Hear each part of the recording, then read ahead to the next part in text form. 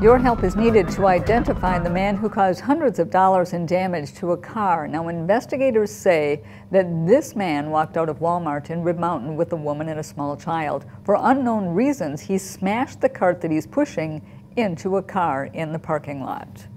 And at one point, the male took the cart and rammed it into the back of another vehicle at least 2 times, causing $300 to $500 worth of damage. Now, if you have any information on this crime, you are asked to contact Marathon County Crime Stoppers. You can remain anonymous, and you could be eligible for a cash reward.